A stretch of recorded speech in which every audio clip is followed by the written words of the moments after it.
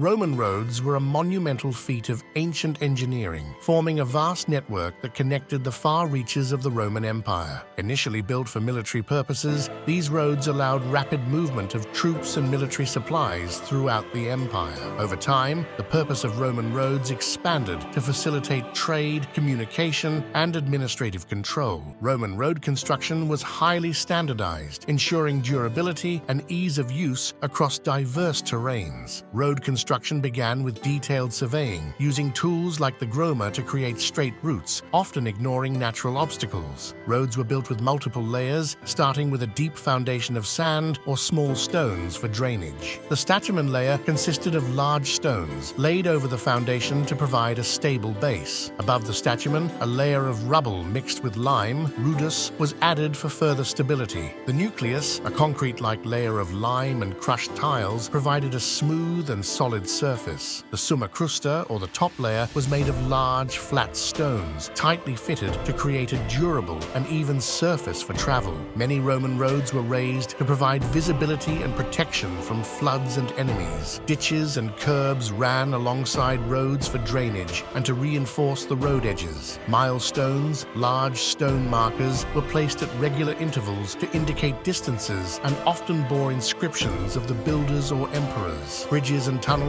were engineered to cross rivers and mountains, showcasing Roman ingenuity in overcoming natural barriers. Maintenance of roads was essential. Local municipalities or the army often undertook repairs and upkeep. The Via Appia, one of the earliest and most famous roads, linked Rome to southern Italy, serving as a model for future roads. By the 2nd century AD, the Roman road network extended over 250,000 miles, connecting regions as far as Britain, Egypt, and Persia. The road network facilitated trade and economic integration across the empire, contributing to Rome's prosperity. Roman roads aided in cultural exchange and the spread of ideas, languages, and religions within the empire. The roads enhanced administrative efficiency, enabling faster communication and governance across diverse provinces. After the fall of the Roman Empire, many Roman roads continued to be used, forming the basis for modern roadways in Europe. Today, remnants of Roman roads are significant archaeological sites, providing insights into Roman engineering and society. The legacy of Roman roads lies in their enduring design and construction techniques, which influenced modern road building.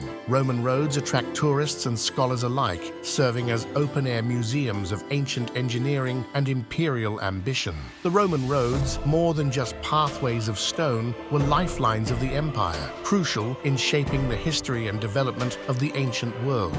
Our journey through time comes to an end for today. We embark on new adventures every week. If you relish the experience, please like and subscribe.